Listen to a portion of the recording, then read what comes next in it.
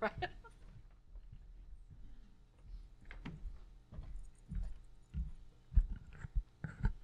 All right, y'all are doing great. It's been a long day, but an exciting day. I will say just compared to last year, it's amazing how much has changed. And part of the reason I really enjoy prostate cancer is because it is rapidly evolving. And it's courses like this that help us all stay on top of best patient care and make sure that we're maximizing outcomes for our patients.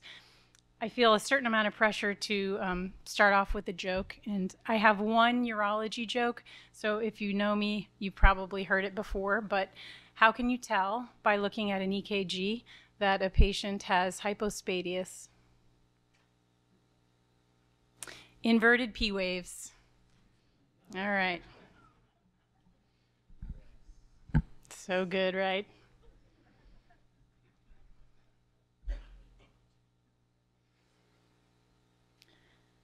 I work at Vanderbilt, and I have the good pleasure of working with Dr. Kelvin Moses, who you've already heard from today. The two of us staff our advanced prostate cancer clinic, and we work very closely with our medical oncologists and also a great palliative care team, radiation oncologists. Our specialty pharmacy is top-notch, and I've learned so much just in helping care for patients in that clinic. So we'll get started here. I will be talking about PARP inhibitors and microsatellite instability. These are my disclosures, none of which are relevant to advanced prostate cancer. We'll talk a little bit about precision medicine before getting into genetic mutations. I know you've heard so much about genetic mutations, and if there's one take-home message you have from today, it is that you need to be testing for genetic mutations in your advanced prostate cancer patients, because it really can impact the treatments that you offer and their responses to therapy. We'll talk about the approved PARP inhibitor agents, microsatellite instability, and then finish up talking about some additional agents that can be used in this space. I was glad to see I used the same graphics as Dr. Heath. So this nice patient here, he has prostate cancer, but prostate cancer is not one size fits all, and we've learned so much about the differences that can occur. Even this morning, just learning about different nomograms and biomarker tests that we can use to risk stratify our patients. There is also genomic profiling of patient tumors, which can help us individualize care. We know that there are certain mutations that mean a patient will have a more aggressive disease course and that they will respond preferentially to specific treatments. So we really need to be trying to individualize care for our patients. This helps inform our practice, the decisions we make, and changes our outcomes potentially for our patients. When a patient has genomic instability, that is one of the many possible causes for cancer. We are fortunate to have evolved very advanced systems of repair, one of which is DNA damage response. These pathways identify and repair and help our cells maintain stability. However, when we have defective DNA repair systems, then cancer can develop and progress. We've already demonstrated clearly that prostate cancer has a strong genetic association, particularly when it comes to homologous recombination repair gene deficient prostate cancers. And we know now that upwards of 20-25% of patients with advanced prostate cancer may harbor these mutations. So since 2016, as we heard this morning, there have been really expanded recommendations for genetic testing. That is so critical for providing personalized medicine and individualized care for our patients. The updated guideline from 2023 recommends that we at least offer, if not already performed, both germline and somatic testing to identify several different mutations, DNA repair deficiencies, microsatellite instability, and tumor mutational burden because of prognosis, because of potential targeted therapies, and then cascade testing. So it may benefit other family members, if there is a mutation identified, to undergo testing so that if they also have a specific mutation, they can undergo additional screening and earlier intervention that can improve outcomes. Now, I put this up here for a couple of reasons. I know it's kind of overwhelming and there's a lot of words on this slide, but it speaks to some of what Dr. Heath just highlighted, that this space has changed so much. And again, this chart last year did not look like this, but I think when there are so many options and it does change so rapidly, it's helpful to kind of compartmentalize things. So when we're considering patients who have metastatic castration-resistant prostate cancer, determining what we give them is based on several things. First and foremost, what are the prior therapies they have had? So if a patient comes to us without any prior chemotherapy and without any prior novel hormonal therapy, there are these recommended agents. If a patient has had prior novel hormonal therapy and progressed, but no prior docetaxel, here's what you should consider. If a patient has progressed on prior novel hormonal therapy, but not docetaxel, offer these. And then finally, we have patients who arrive in our clinic who have undergone both of those therapies and progressed through both of those therapies. Here's what you should offer them. And kind of reiterating some of what you just heard, it goes beyond that. You have to also consider the patient in front of you. What is their performance status? Are they having significant symptoms? And are those symptoms related to their advanced cancer? And then, of course, genetic testing. So genetic testing impacts where they fit in these little boxes as well. So rapidly changing landscape, a lot to consider, but breaking it down and categorizing our patients, although no one fits into totally discrete boxes like this, is really very helpful. So PARP inhibitors. First, we have to consider what PARPs are. PARPs are a class of enzymes that do two things. They recognize when there's DNA damage, and they recruit other helpers to come and repair that damage.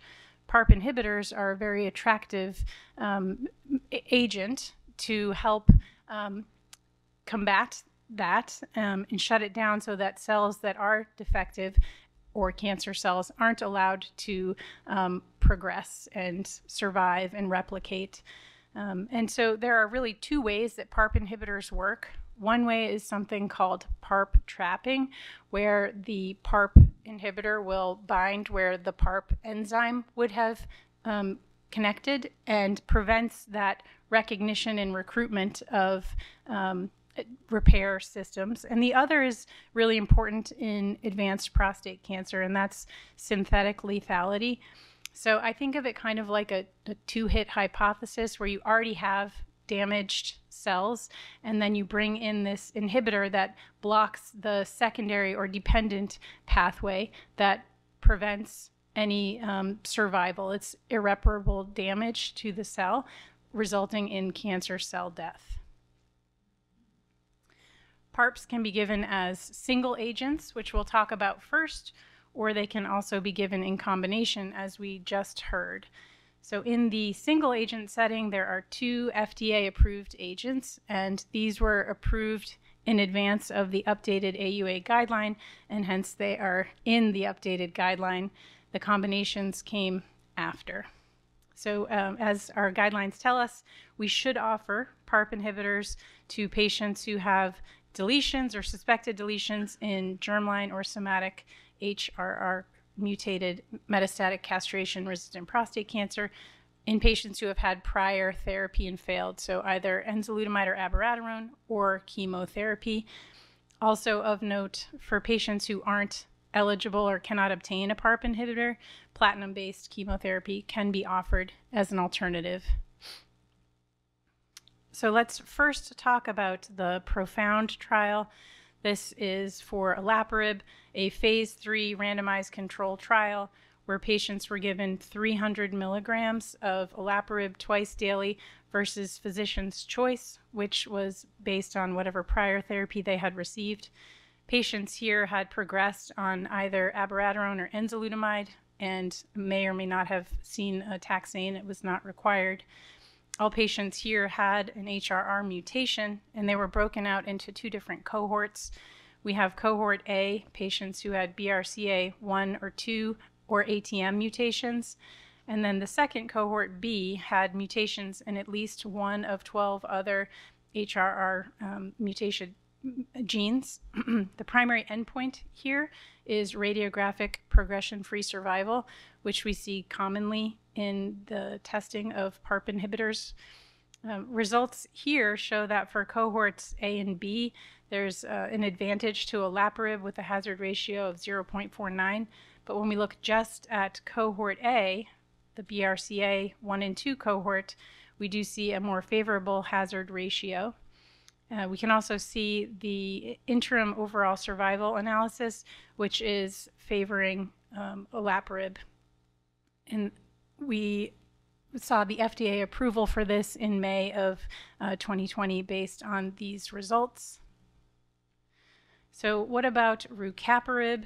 Rucaparib first was studied in a phase 2 setting, and actually it was not a randomized controlled trial. It was an open-label, single-arm study. Patients here had metastatic CRPC and prior novel hormonal therapy as well as a taxane. Here we saw a primary endpoint of objective response rate in patients who had measurable disease, and also a secondary endpoint of median radiographic progression-free survival, as well as other important endpoints like time to PSA progression, overall survival, and duration of response. So in this trial, we saw favorable results with, in this study, we saw favorable results with rucaparib that resulted in an FDA approval based on phase 2 data. The two different figures here show the radiographic response as well as the PSA response for patients treated with rucaparib. And then we see the final analysis here where patients who had BRCA mutations actually, and not surprisingly, fared better. So this confirmed the clinical benefit of rucaparib in this setting with also a manageable safety profile for these patients. So then phase 3 follow-up trial.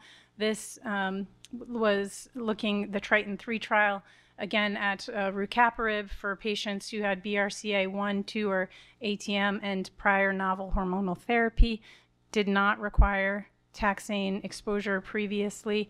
And again, this trial was 2-to-1 rucaparib versus physician's choice. Primary endpoint the same, radiographic progression-free survival. And we see here that the results favored treatment with rucaparib in all comers, actually, but we see a really strong result for patients who had prior, had the mutation, the HRR mutation. So we're seeing a theme here where patients who harbor these mutations do better with the PARP inhibitors. So that's in isolation. So using those medications in kind of a secondary setting after prior therapy and alone. But what about combining PARP inhibitors with androgen receptor pathway inhibitors? Well, it's based on preclinical data, but we have evidence that the PARP impacts the androgen receptor, and the androgen receptor can have an effect on the DNA repair mechanisms. So using these two together induces sort of a synergism in what I've seen called like a BRCA-like state. So there is for sure crosstalk between these two agents, and perhaps even in patients who don't have a BRCA mutation, we may one day see a benefit using these two in combination. As I go through the data, you'll see that actually the mutation is still quite important for the most favorable outcomes with PARP inhibitors. But there is some sort of crosstalk here that makes the response even more effective. The combination studies that I will go through are PROPEL, so olaparib and abiraterone, MAGNITUDE, niraparib and abiraterone, and then talazoparib and enzalutamide for talipro. There are, as you heard earlier, other combinations that are being explored in this state, but also earlier on in the disease course. And that is kind of a common theme in advanced prostate cancer, where we see something being utilized in the kind of end stage, and then it moves up a little bit earlier, and then it moves up a little bit earlier. So that may also be the case with PARP inhibitors. So first, we will talk about PROPEL here. Prior to PROPEL, there was a phase 2 randomized control trial looking at abiraterone and olaparib versus abiraterone and placebo. Radiographic progression-free survival was evaluated in these patients who had previously received docetaxel. And we saw a benefit in this study, which kind of laid the groundwork for the PROPEL, which is a phase 3 trial, abiraterone plus olaparib, again, with the control arm being abiraterone plus placebo. Patients were enrolled here, importantly, regardless of their HRR status, and that is certainly important and has resulted in some exciting debates at some oncology meetings that I have attended. But we see here that patients could have had docetaxel in the hormone-sensitive space, but patients were untreated in the metastatic castration-resistant state. So this is first line. Not only is it combination, but first line for metastatic CRPC. Primary endpoint here is image-based progression-free survival by investigator assessment in the intention to treat analysis. And results showed a significantly longer recurrence-free survival with the combination. And this was even more significant for patients who had HRR mutations. Presented last year at GU ASCO was the overall safety, overall survival and safety data. And again, we see great results, particularly and most significantly in the patients who had BRCA mutations. Moving on to talazoparib, I first saw talazoparib being evaluated in a phase 2 trial, open label phase 2 trial. This was actually used as monotherapy, but in patients with metastatic CRPC who had progressed and had measurable soft tissue disease, as well as prior hormone therapy and taxane therapy, we saw an objective response rate that favored the talazoparib. So that kind of, I feel, laid the groundwork for further studies that have led to FDA approvals. So we have TALAPRO-2, which is talazoparib plus enzalutamide versus enzalutamide and placebo. These patients were untreated in this double-blind phase 3 trial. They were stratified at randomization by their HRR status, as well as any prior therapy that they had received. Primary endpoint here was radiographic progression-free survival in the intention to treat group. Really impressive survival outcomes. We see a 77% decreased risk of radiographic progression-free survival and death in BRCA mutated patients versus only a 34% decrease in patients who were non-BRCA mutated. So this is what led to the FDA approval in June of last year. And then finally, niraparib and abiraterone for this patient population. This is a phase 3 randomized double-blind trial. Again, that control arm is abiraterone plus placebo, and patients here in the hormone-sensitive state could have received novel hormonal therapy. Also enrolled were M0 CRPC patients, but no one in the M1 CRPC space had received any primary therapy, so this is primary treatment for them. And we see improvements in radiographic progression-free survival, particularly for the BRCA1 and 2 mutated patients, and improvements as well in patients who had any HRR mutation, but in the non-mutated patients, futile, no benefit to the combination here. And then we see the kind of longer term results here with the radiographic progression-free survival, then also time to symptomatic progression, as well as initiation of cytotoxic chemotherapy. So really important secondary outcomes. So what about adverse events with PARP inhibitors? I think when we're considering these, it's important to consider which trials we're looking at the adverse events in, because when we're thinking about the first two trials of olaparib and rucaparib, those patients were heavily pretreated, right? They had had a number of different therapies, and so potentially their toxicity may have been greater than if we're using it kind of earlier in the disease course. So have to consider that.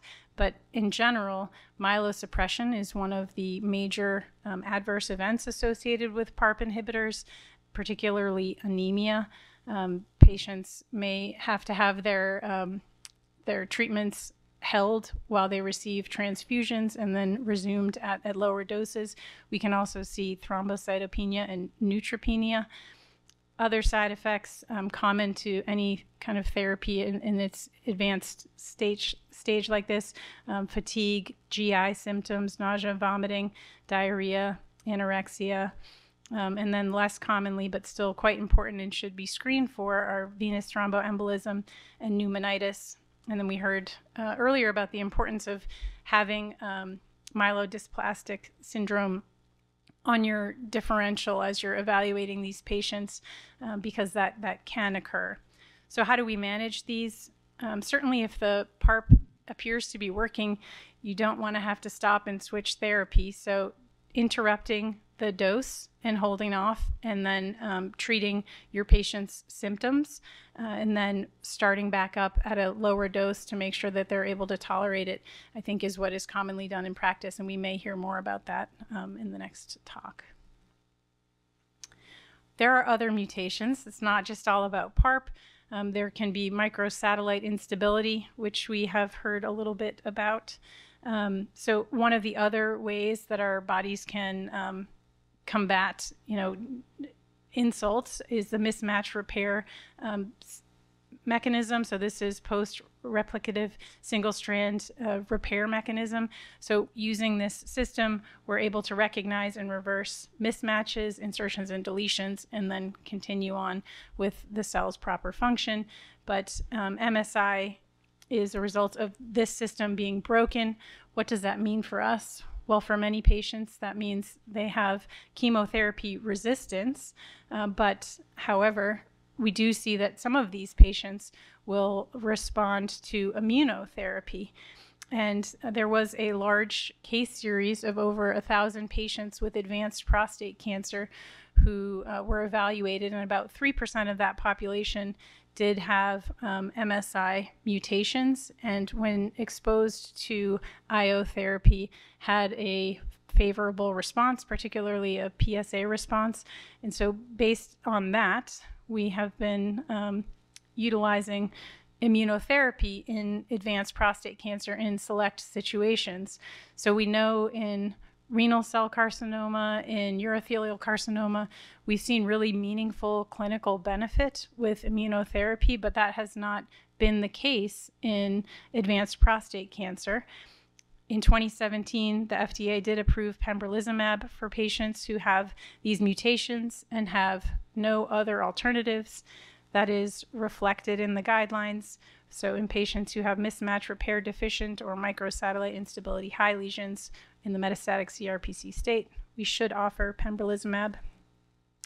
This is interestingly based on these 5 studies that enrolled heterogeneous populations. So they had 15 different cancers, and some patients responded with solid tumors, giving this message that, maybe it's agnostic to the site of origin, but there are certain tumors across a diverse group of cancers that have similar biology and may respond to pembrolizumab rather than, again, what the primary site of origin is.